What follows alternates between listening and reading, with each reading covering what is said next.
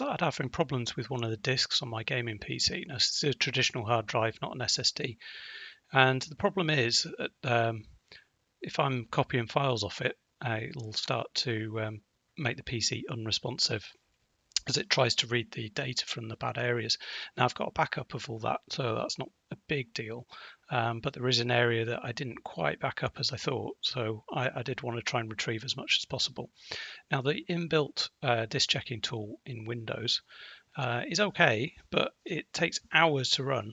And what I really wanted was a tool that can sort of be set so that I can run it for an hour and then I can save where I got to and then I can run it for another hour at some other point, and kind of do a bit more each time, and then hopefully start repairing some of these areas so that the other tools like Windows Explorer don't start locking up. So I found this tool called DiskGenius, which is running now, and you can see how you can set the cylinder range up here. So we're up to, if you hover on the blocks, it tells you the cylinder number 353439. So I can essentially get up to that point. When I'm happy or want to turn the PC off, I can hit stop, and then next time I can just plug into the cylinder number that I want to start from. And the same goes for repairing. So this is just the analyze mode. I can do the repair mode next time and pick the cylinder ranges that I want to go back over. So if there's a particularly badly damaged part of the disk that I want to concentrate on, I don't have to go through the whole thing every single time, which is really time consuming on a 4 terabyte disk.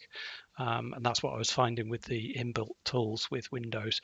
It's just they took forever, and then you couldn't really go back to the place that you wanted to without having to rescan the whole disk, which took so long.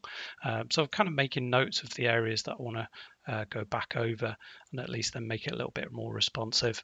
I can just check some of the files and see whether I can get off some of the ones that I didn't actually manage to back up, although those have been actually backed up into Google Photos, so I'm not too bothered. I just like to have the originals sometimes when they've been taken on a smartphone, so that's where that area has had the trouble. So I just want to recommend this tool. It is really quite neat. I like the fact that you can specify a timeout as well, so if you want to bring that down a little bit, it'll take less time to go over the bad areas. That's the timeout when it's trying to read data off the disk. So if it can't get it in 3 seconds currently, then it will flag it as damaged or severe. And you could bring that down a little bit so that if you had a really badly damaged disk, it wouldn't take forever to go through those badly written cylinders. So I would say give this a try if you've got problems. It's good for checking the disk. And there's the repair mode as well, which looks like it should do the trick for what I want to do.